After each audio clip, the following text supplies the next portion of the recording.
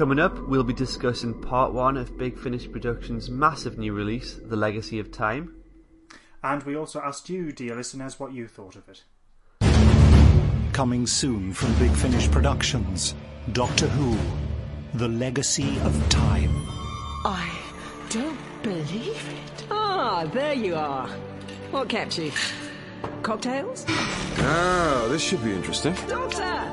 Hey, Doctor! Who are these strange shouting women? Archaeologists. Brilliant. When can we have an adventure? It's already started. Whoa, Alison, good work! We've had a bit more experience since the last time you met us. We can handle ourselves these days. I can tell. You must have activated his jetpack! It'll take him time to get it under control. I need to link the holes and then pass physically through the breach you arrived through. That sounds too simple. No, it's simple enough. I'll have a couple of men help set up a... Kate, watch out! No, Joe! Get back! No, no, no, no! I've never seen a TARDIS appear like that before. Not many have. I need to get your ship on the same wavelength as mine. Do you mind? I'm Jenny. Did I say that already? Hello, Jenny. I'm the Doctor. What? What is happening out there? Things live in the vortex. Vortisaurs. And no, they're usually much warier. I suggest you call a halt to abandoning ship. The Multihaven and Cybermen in Singapore! I'm in the eye of the storm! The time storm! Wish me luck! Good luck! You're not from 1751. You have no right to be here either. Release your prisoner and leave. You think you can threaten us? Oh, yes. You're outnumbered. And outgunned. But surely she cannot be the Doctor. Listen, the next time you need a favour, ask someone else. I have no idea who you are, and I haven't asked you to do anything. Time travel does my head in. Come on, we haven't got all day. Navigational coordinates reprogrammed. Dimensional stabilizers engaged. Temporal buffers online. We're clear for vortex access. Power levels at maximum. Force fields up. Dematerialize. Now. Dematerializing. Big Finish. We love stories.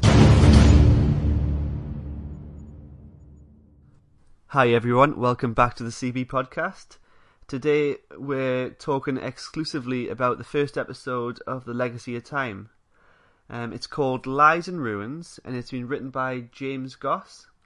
And he's written a lot of Doctor Who, too much to mention in this podcast, but most recently he co-penned Scratchman with Tom Baker. Didn't he, Liam? Yes, he did, yeah. And we reviewed that not so long ago on the podcast, if you want to check that out.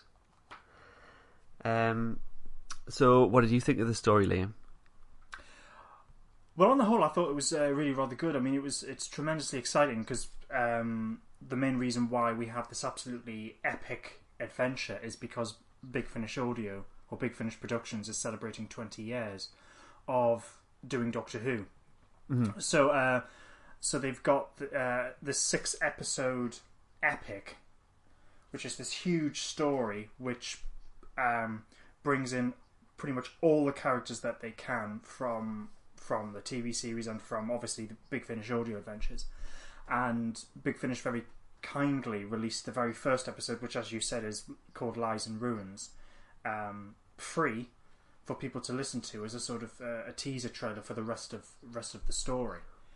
A full episode, so it wasn't just, here's a 10-minute section. Here's a full episode for you to listen to, which I thought was very generous. And it was tremendously exciting to listen to. Yeah, and given that it's leading on from the past 20 years of Big Finish, it's very accessible to jump in and listen to, isn't it? Yes, very much so. I mean, because you got into Big Finish pretty early on, whereas I've only dipped in and out of it a little bit over the years. In fact, I've only listened to a handful of stories. We've touched upon this in a previous podcast, but basically because we were about 11 years old when Big Finish launched in 1999, or I think it was a bit earlier. But when you're making them feel old. I'm making me feel old. So we were like 11 in 1999, and with the Sirens of Time, which was the very first release, and then they, quickly picked up the pace and released more as the years went on. And I think you got in pretty early on to discover Big Finish, whereas I was more focused on the BBC books. And then as time went on, it was sort of because they are absolutely prolific in the amount of adventures that they've released. It got a bit daunting of going, well, where on earth do I begin? So I've listened to a couple. I think I've listened to I think it's called Midnight Chimes.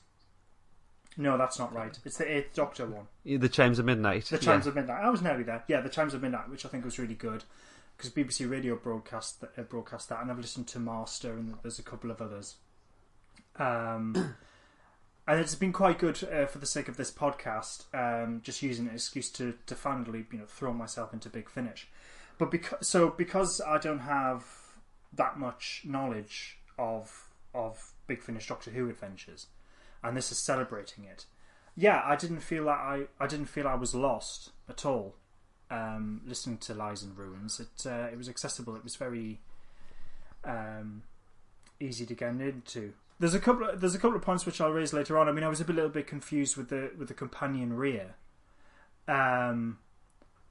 because I thought, oh, is this a companion that I'm not aware of? But as the episode goes on and what's actually revealed about Rhea,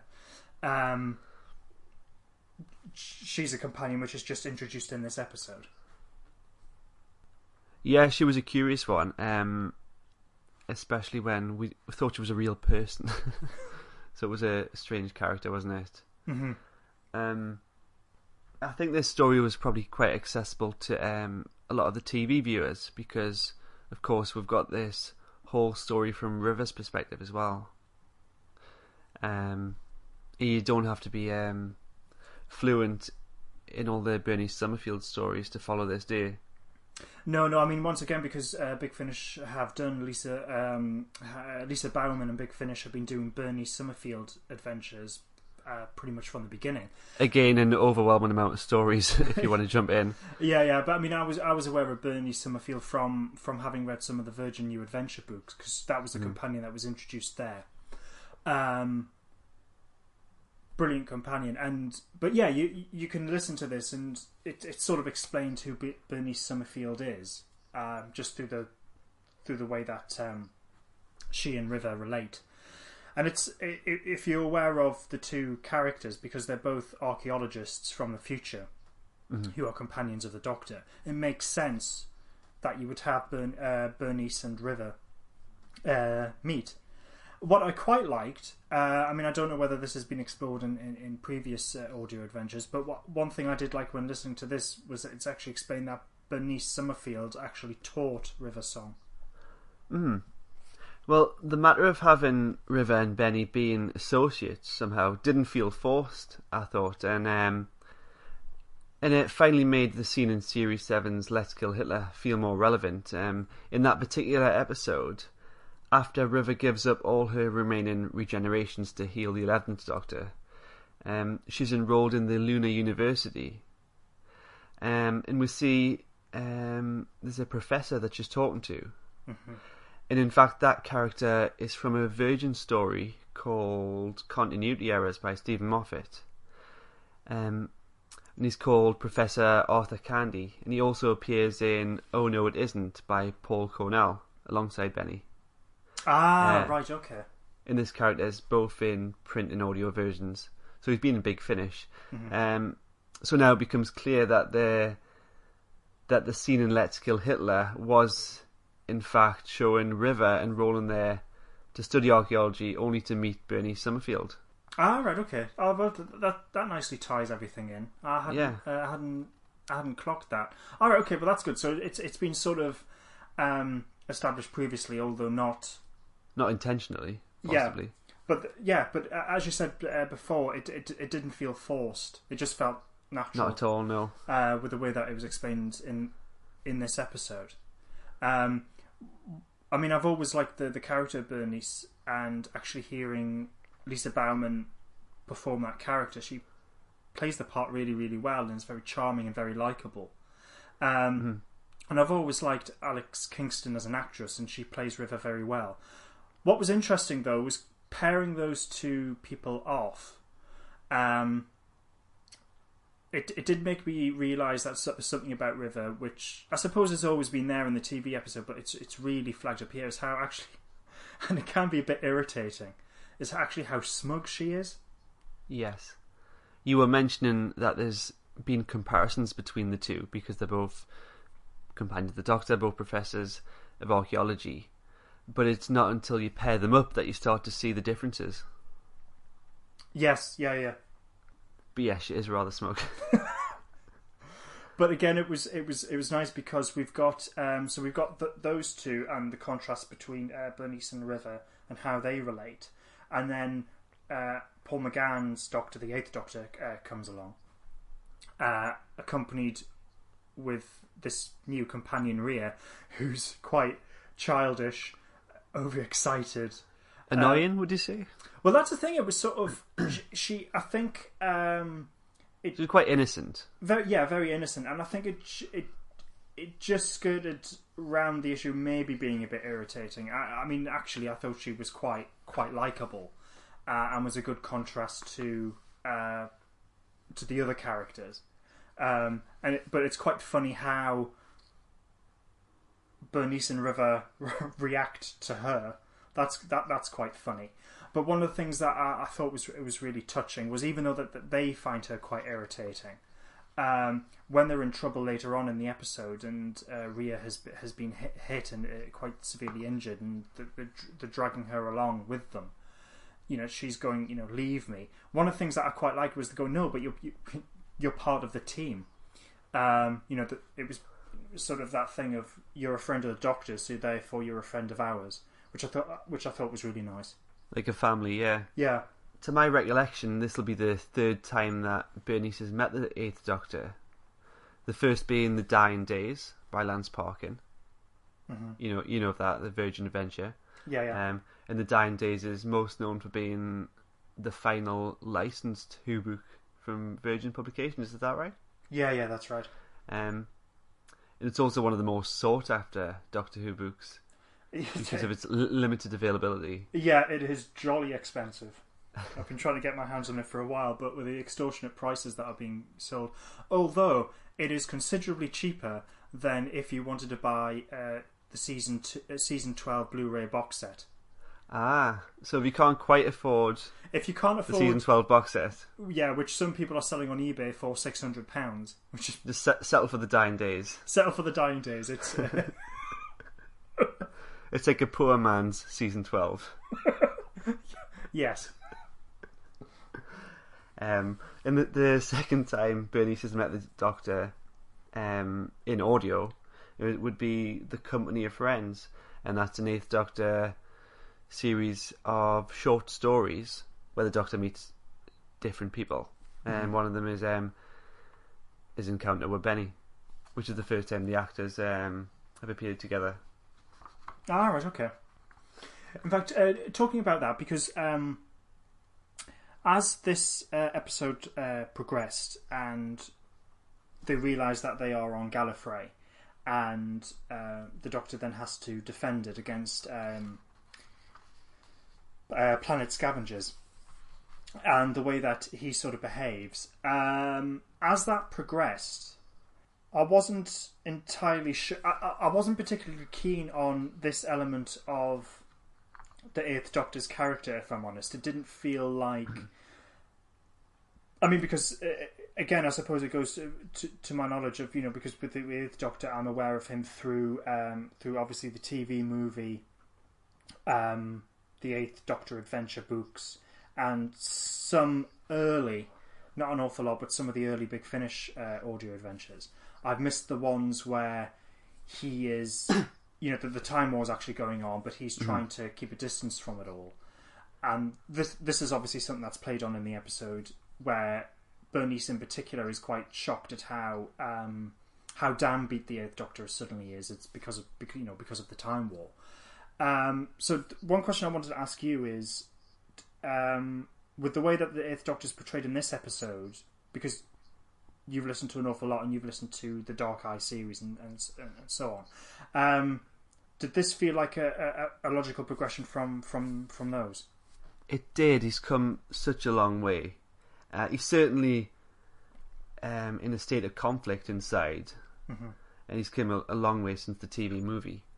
Now, you did mention Dark Eyes, and that was kind of the beginning of a new epoch in the Eighth Doctor's life. You know, he's been through a hell of a lot. He's lost a lot, but even at that stage, he's reluctant to get involved. He says if there's a war, he's not going to fight. But obviously, it gets to the point in this story where perhaps River and Benny have persuaded him to take part, but maybe in a different way, a less involved way. But I do feel it does feel like a natural progression in his story arc. Ah, right, okay. So I suppose that's one thing that was a little bit lost on me. It did come as a complete shock of going, oh, right, okay, this is how the Eighth Doctor is. No, it's consistent with how he is now. It's a million miles away from how he was in the early audios, though. Mm-hmm. Which I think is a good thing. Oh, yes, yeah, definitely. You definitely want character development. I was just wondering if that does actually gel with the adventures that you've listened to. But all right. Yeah, I think it does, 100%. Yeah. Pretty early on, we learn that the Doctor doesn't really know who Bernice and River are, and you can hear the disappointment in River's voice, particularly, and Benny seems a little bit shocked, but she doesn't seem to follow up on that, does she? She just kind of shrugs it off. Yeah, I mean, but I think the reason for that is because it's that is during their when they first met, but then later on it is the Doctor does say that he does remember her. And with regards to how River's behaving here, I feel it helps us realise where this is for River and her timeline. When Benny and River are in the next valley checking out the Vogan ruins, River whips out her Sonic. So this would place this story in between the Husbands of River song and Silence in the Library. No, it wasn't a sonic screwdriver, was it? I think it was her sonic trowel. Ah, okay. Just if this had been a very late River, this might explain her disappointment when she realised that the 8th Doctor didn't know who she was, because she had a similar reaction with the 10th Doctor. Yes, that does make sense, actually, yeah. So yeah, I think you're probably right. Possibly. When River... another theory here... when River is asked, does she love all the Doctors by Bernice, even the grumpy old one? To which he replies, which one? This could be further confirmation that it's set after Husband's River song, because she's met, if Capaldi's the grumpy old one. Yeah, that's true. But obviously, I think there's a nice hint that at some point she's even met the first Doctor. Well, yes, but when she says which one, I thought she was saying which one, the first or the 12th. Yes, yeah, no, yeah. And of course, Bernice explains to River that she's met the 8th Doctor before, but he was different. Now he seems so tired, and River responds with, "This one lives a long life, not all of it plain sailing." So this could be a reference to the 8th Doctor having a massive shed load of adventures, during which he's actually lived for hundreds of years. Of course, I might be wrong on this, but there was a stage where the 8th Doctor had more adventures than many of the other Doctors. No, I think you're right, because he probably has, because when you think about it, you've got all the books, all the which comics. Is yep. So you got the Telos novellas; they were mini stories. We've got the Big Finish short stories in print. We've got BBC books. We've got the Virgin New Adventure. Yeah. And in print, yeah. And what else? And then obviously the main BBC books, and then you've got the comics in general, and then you've got all the Big Finish audio adventures. Mm-hmm. So even the books in print, I'm pretty sure there was about 70 plus BBC books for the 8th Doctor. I think so. That sounds about right. Yeah. That's quite a lot, isn't it, compared to the past Doctor adventures that they were probably releasing. Mm-hmm. So if anyone knows how many adventures the 8th Doctor's had in relation to the other Doctors, just let us know. That'd be interesting to know. Yeah, I'd be curious to see how How many he's done in total, and how that compares with the other Doctors, yeah. Mm-hmm. So the Doctor designed his new companion, Rhea. Mm-hmm. Do you think, to the Doctor, Rhea is the ideal companion if he designed her? And did he program her to hurt her ankle? He's just like, I've hurt my ankle, and he's like, no, you've just been disintegrated. Yeah, I think that was well, I don't think he's necessarily designed the perfect companion. I think what the way that I read it was he'd designed the companion that he needed at that precise moment, because he's going through a really difficult time, and there's a lot of serious issues with the Time War, and as you said earlier, he's lost an awful lot. So I think what he needed was a complete contrast to that, which is just someone who is just bubbly and innocent. Yeah, and he also shows a lot of compassion for her. Mm-hmm. Whether or not that means she's like sentient from our point of view, but the Doctor's always showed a lot of compassion towards robotic life, hasn't he? Yeah, he has. But I thought that scene was actually really, really well played out, because up until that point, there was no hint that she was actually a robot or an android or whatever. So you just think that this is a companion, a hitherto undiscovered companion of the Doctor who's dying, and I was almost on the verge of tears. I thought it was very well written, very well performed. It was a nice emotional, dramatic scene. And of course, there's that realization that this was a companion that the Doctor designed and was robotic, which was. Mm-hmm. But I thought that was a nice emotional scene. Mm-hmm. And it was interesting that Rhea was able to control the so-called Matrix power. Mm-hmm. When River and Benny were Bernie more specifically. But they were getting overwhelmed by this remnant of the Matrix, or so they thought. That's what it was. And then Rhea comes in, and her positivity is thrown back in her face. Yes, yeah. In fact, during that whole moment, because that's set in the tower or the tomb of Rassilon. Yeah, I thought it was a nice touch that they used the music, a little bit of music from the Five Doctors. Yes. I think it's interesting that we hear the music. Does this imply that the music was definitely being heard and not just incidental music? Well, that's what the Five Doctors. Yeah.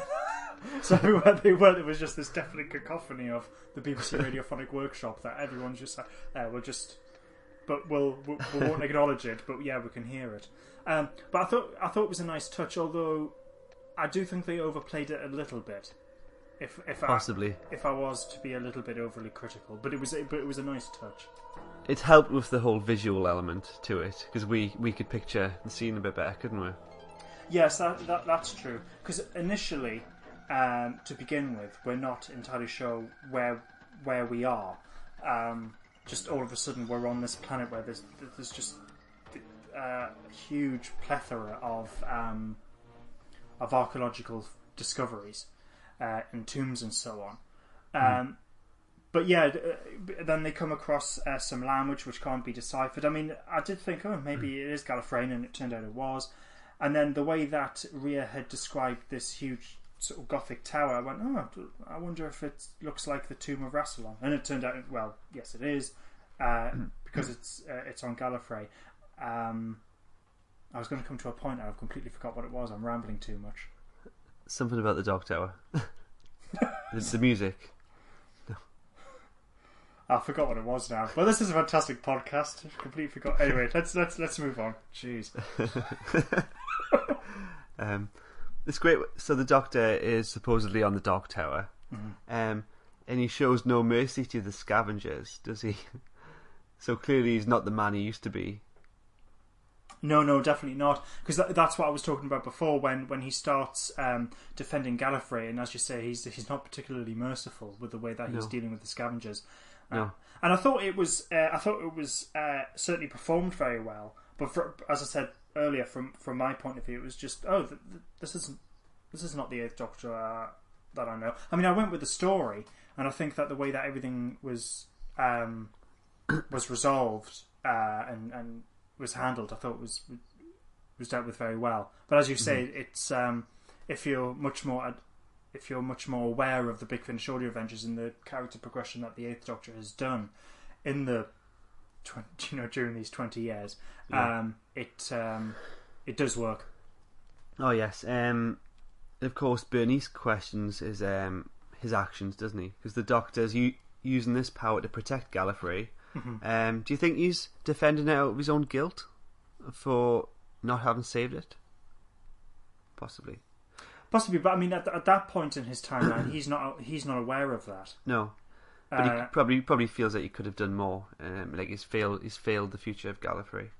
But it's interesting that he throws the scavengers' firing beams back at them, and well, when Benny arrives, she's shocked by his actions, and she says that maybe the Matrix is affecting him, which I thought at the time, oh, possibly, but it turns out it wasn't. Possibly. No, it wasn't. But the way that I took that, I didn't think Bernice was being literal. I think she was just maybe trying to find a get-out clause, because obviously, she describes the Doctor as her best friend, someone that obviously she's very close to, and then seeing this complete character change would throw you. So the way that I saw that was she's just trying to find an excuse, but even she isn't totally sold on it. No, maybe it's just wishful thinking. And of course she tries to rationalise with him, and she gets him to say out loud what he's doing. Like that he's killing them, and that's when he comes to the realisation that perhaps what he's doing is wrong. Yeah, that perhaps he wasn't admitting it to himself. When they're looking down, admiring the beauty of Gallifrey beneath them, River says, "You've taken me to so many places, but you've never brought me home." And the Doctor doesn't seem to click, does he? No, he doesn't. What she's directly saying. He's just like, "Oh, haven't I? Sorry." Because of course she thinks she's referring to Gallifrey. Yeah. Yeah. River finally figures it all out, doesn't she? That the planet they're standing on isn't Gallifrey. I love how she directs the question into Bernice, like hushing the Doctor. But she's questioning whether the Matrix is capable of doing all this, and she's asking, is there a piece of Gallifreyan tech that could? Did you start to click on that perhaps it was a TARDIS? At that point I thought it was obvious that was the direction it was going in. What I wasn't entirely sure was, is it just a TARDIS in general, or maybe it's the Doctor's TARDIS in the far future? Obviously, it's too early to guess, but whose could it be? The Doctor does say it could be an experimental model. Yes, he does say that, yeah. Shortly after this, they go back to see Rhea, and the Doctor seems to have compassion for her, like I mentioned before. As the scavengers are almost certainly going to attack, even after the Doctors gave them a verbal warning, the Doctor speaks to the planet, to the TARDIS, doesn't he? And he says, "This machine is very old, isn't it?" And the voice replies, "Ancient as old as time." There's also a few other words. The Doctor assumes there might be names and places, and they're familiar to him somehow. I guess we'll find out in the upcoming stories. Yes, yeah. I mean, because I think, this was an absolutely excellent episode, and it does make you want to go, right, okay, this is the Legacy of Time is a story that I definitely want to listen to. I want to see, what happens, how the other characters are brought in, because at the very end of the episode, we hear that the sirens have been released.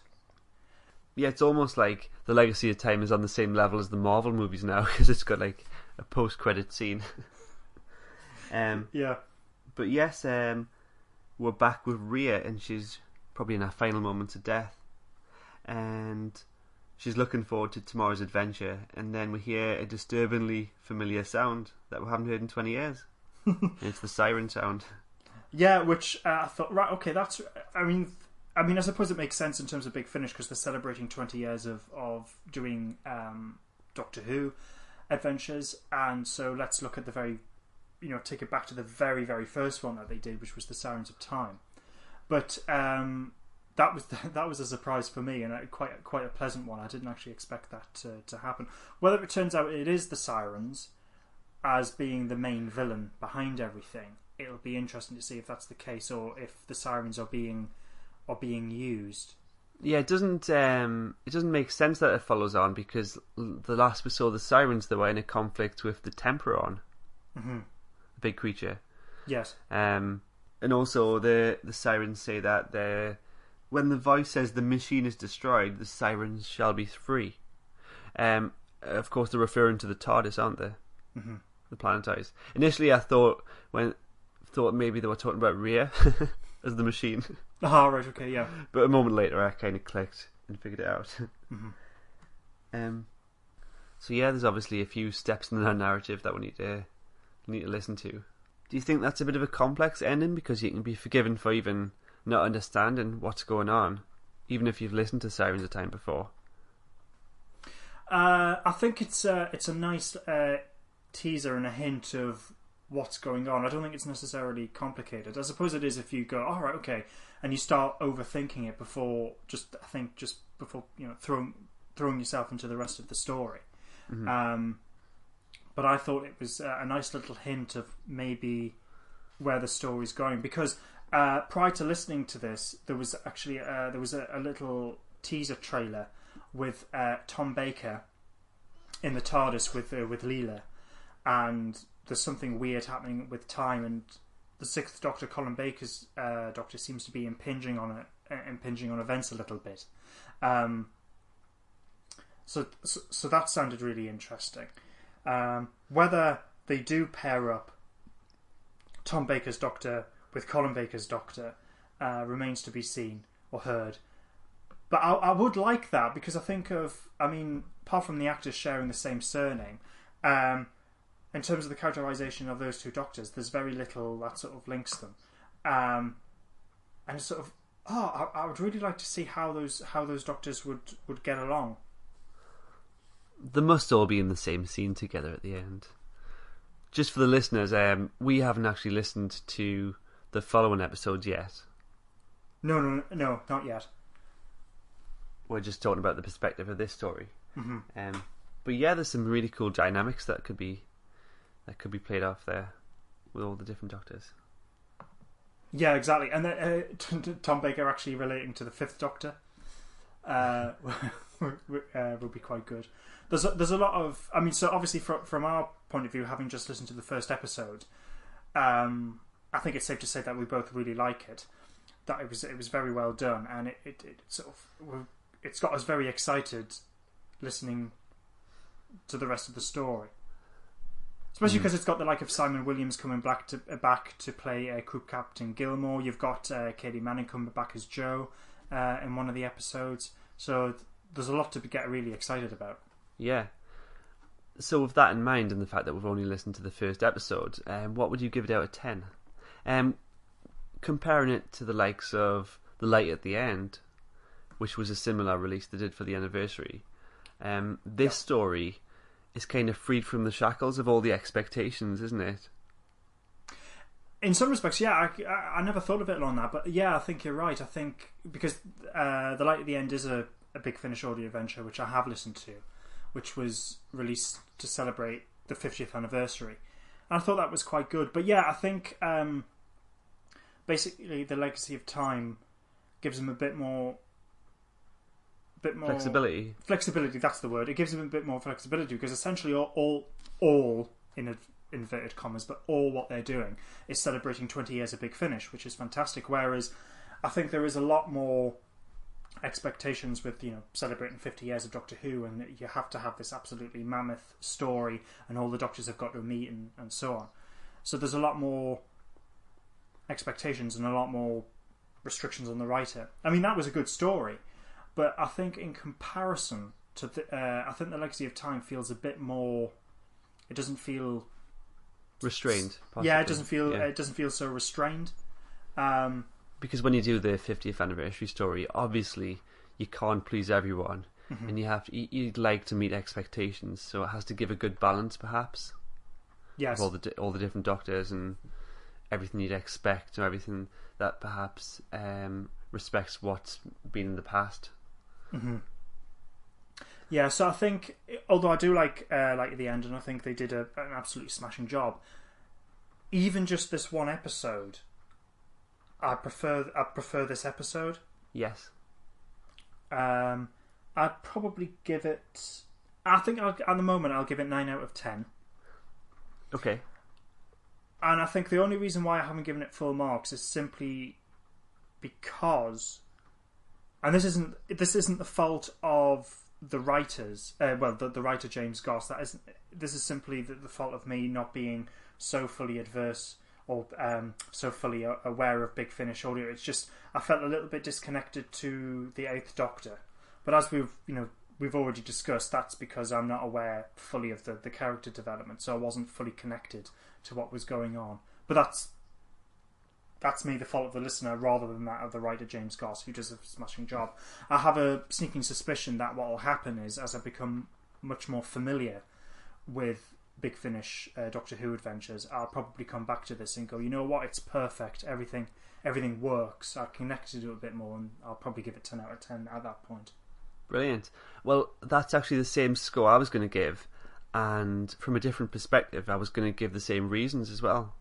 Oh, okay, that's interesting. Even though I relate to how different the Eighth Doctor is, it is a monumental change, isn't it, in him, isn't it? Mm-hmm. Yeah, he doesn't relate to who he was, but yeah, of course, that's just a circumstance of his life, I guess.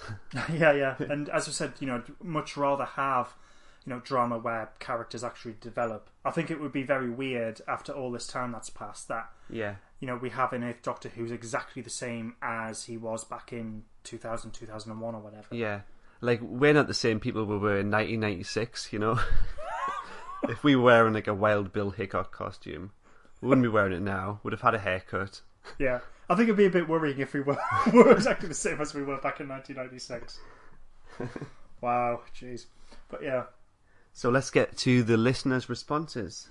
A couple of people have given their opinions on the story.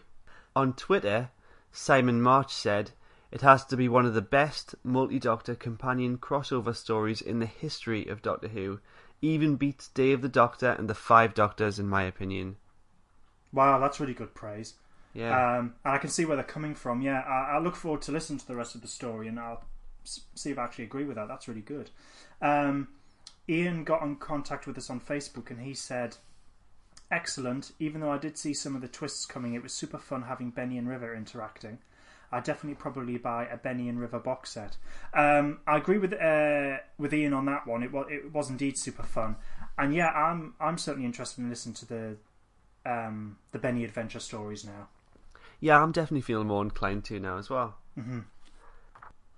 Alex of the Doctor Who Target World podcast said, "My feelings on the Legacy of Time is that it's excellent, it gets better and better, and I still think the first episode is the best one with Benny and River Song and the Eighth Doctor." And you can follow the Target World podcast on Twitter at WhoTarget. That's interesting that he thinks the first one's the best. Yeah, that is interesting. And because funny enough, we got a response from a chap called John Porter who clearly has listened to the whole thing, and what he said was, "Thoroughly enjoyed it. Some cracking lines. Probably the sacrifice of Joe Grant," which I think is the third episode. Anyway, sorry. He goes, "Probably the sacrifice of Joe Grant remains the favourite for me because there are some lovely moments of charm and some fabulous surprises in Collision Course. Plaudits to all for another Big Finish classic." So John Porter absolutely loves it. Oh, that's great. I can't wait to get stuck into the rest of this. Mm-hmm.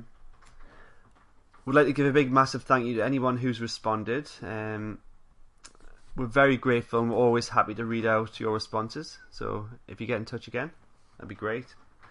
Additionally, I'd like to thank anyone who responded to our recent Twitter cast telling us their favourite Big Finish story, because each Friday now we do a little spin-off show called the Twittercast, which is 2 minutes long, and we'll talk about anything really.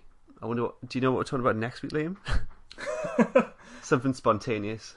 Yeah, something spontaneous. We haven't quite planned it, but I do quite like them, and they do seem to, just 2 minute short videos on Twitter, just talking about anything. So by all means, get in contact if you would like us to have a quick reaction to something. That'll be great. Just as a quick wrap up, because the Legacy of Time is to celebrate 20 years of Doctor Who at Big Finish.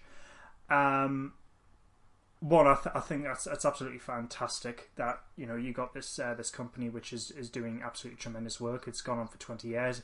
It's clearly going to go on for at least another 20. It's tremendous, and they do a lot. I mean, it began through a love of Doctor Who, and I'm absolutely thoroughly enjoying discovering that world. It's took me a long time, but I'm loving going back and listening to these Doctor Who adventures, and the writing and the acting is superb. And you've been a fan, Rob, for an awfully long time, haven't you? Yes, I've dipped in and out. Obviously, it's quite overwhelming, the amount of stories. Mm-hmm. Initially, I thought I'd be collecting all the monthly range. Inevitably, that didn't happen. I kind of stopped eventually after buying a few. So I initially committed to just the 8th Doctor stories. Mm-hmm. Because I thought that deserves a space on the shelf with all the DVDs. But now that we're going back and reviewing all of the monthly range again, I feel like I want to explore more of the other Doctor stories a lot more. Yeah, I agree with that. And Big Finish have broadened what they do. It's not just Doctor Who. They've done original audio adventures, for one thing. One I would definitely love to listen to, and I'm very tempted to get quite soon, is Cicero, which is about the Roman politician and philosopher. And I think that was nominated for Best Audio Drama back in 2018. So that got a lot of praise. And as you know, Rob, because we've talked about it recently, it had a bit of a laugh about it. I've gone on a massive Blake 7 splurge at Big Finish because I'm a big Blake 7 fan. I absolutely love that series, and I finally got round to buying Blake 7 Big Finish audio adventures. I've listened to the first of the classic adventure series, which is stories Fractures up to and including Cage, and they are phenomenally good. I found myself really enjoying them and getting tremendously excited for when I would listen to the next one. I absolutely loved that. So I'm going to listen to the second series at some point. And I've recently just bought a whole load of the Liberator Chronicles. So I'm looking forward to listening to those. So yeah, I just had to mention that because I am really, really loving the Blake 7 stuff. What's kind of the sound and feel of those dramas? Does it feel like it's a period piece, like it's just like the episodes? Yes and no. It's so for that first series, it's slot in. It's 6 episodes, and it's sort of the continuity. It slots in after Voice from the Past in series 2, and it feels it doesn't feel jarring. It does feel like it's a part of the series, but at the same time, it's doing its own thing. So it's its own little story arc, which works really well. Brian Croucher comes back and plays Travis, and he was good in the TV series, but I think in the audio adventures he's a lot better. They do. They introduced the president of the Federation, who was mentioned in the series, but we never saw him. So he's actually brought in to these audio adventures, so that which is tremendously interesting. And there's it builds up. I don't want to give too much away. But obviously it builds up to an interaction between the President and Blake, which is really interesting. And the President is he's charming and all the rest of it, but he's a really nasty piece of work. And it's just fantastic to have the original cast come back and play those characters. And really for the last time, because unfortunately, Paul Darrow passed away quite recently, who played Avon, and Gareth Thomas, who played Roger Blake, died in 2016. Yeah. But in terms of coming back to play those characters along with the other cast, they do an absolutely tremendous job. It's really sterling stuff. So yeah, as I said, I've listened to the first series of that they did of Blake 7, the classic adventures, and I've gone on a mad splurge of getting all the other stuff, and I haven't bought all the Liberator Chronicles, but I've bought a fair batch, and I should be getting those quite soon. But yes, I think we're very fortunate that we got the Blake 7 revival when we did. Mm-hmm. It's quite similar to Doctor Who on audio because it's got to the stage where there's so many stories, they probably outnumber the TV stories. Oh yes, easily. Yeah.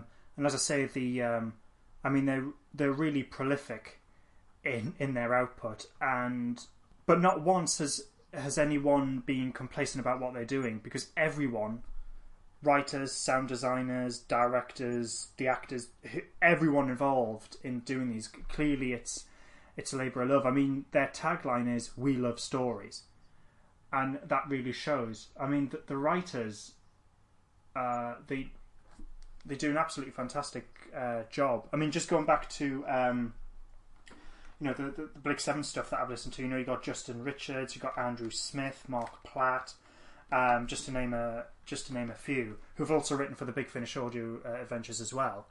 Yeah. And what they managed to do as very talented writers is absolutely incredible. Yeah. Does it feel episodic like the TV show, or does it feel like it's gone off on a tangent? Well, if you watch Series 2 of Blake 7, the whole overarching theme is they're trying to find the location for Star 1, which is incredibly important. But what they've done with these mini adventures is they've come up with their own mini story arc, but and it's incredibly serious because it appears that the Federation are developing their technology in a way that could threaten Blake and the crew. So they need to immediately deal with that. So the fact that they go off on this sort of like this mini adventure to deal with that makes total sense. Whereas, so it fits in with the continuity of the TV series, but without it being off-putting, where you're overwhelmed by the continuity. It slots in very nicely. A story like Fractures, which is really creepy and atmospheric and set totally on the Liberator, which starts it all off. That can be very much enjoyed on its own. Whereas Battleground and Drones, they're two adventures which are linked.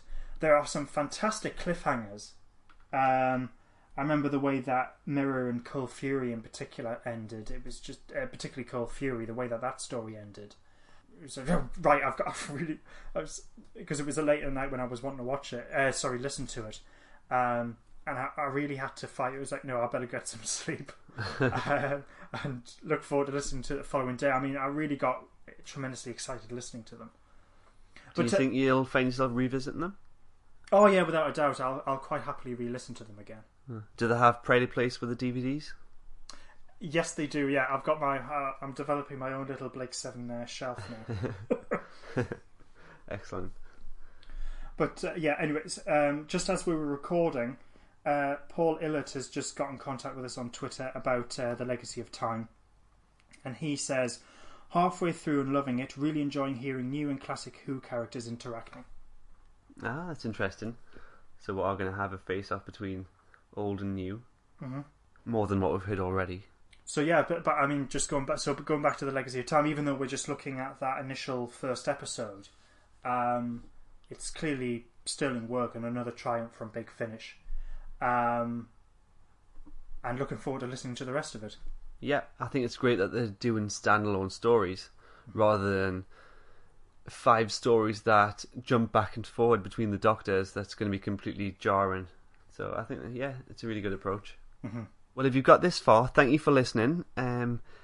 Please feel free to check out any of our other podcasts. We've recently reviewed The Sirens of Time, Phantasmagoria, Whispers of Terror, and The Land of the Dead, which are the first 4 stories from Big Finish. That's right. Our next main podcast will also be looking at the next story in the series, which is The Fearmonger. Yeah, and we're available on Apple Podcasts, Spotify, SoundCloud, and lots of other places. Go to cloisterbell.co.uk and check them out, and make sure to subscribe via email and like us on Facebook and Twitter.